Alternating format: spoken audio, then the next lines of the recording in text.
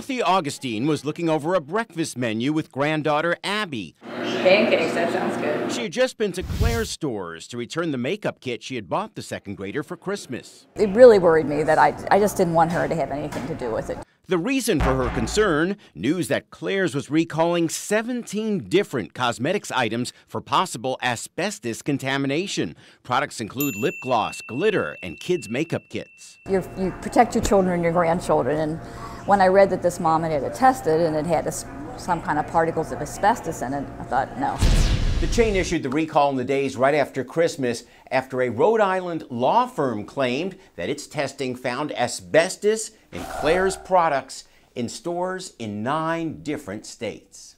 But Kathy says there was no alert in the store when she went back. When I came in, I didn't see any signs. So we checked and did not see any recall notices either at the register or anywhere else. For its part, Claire says the safety of our customers is top priority. All the cosmetics tested to date are asbestos-free, but out of an abundance of caution, additional testing is underway. Kathy just wants to make sure other parents know about the recall. There were probably other little girls who had gotten the same thing for Christmas or something similar.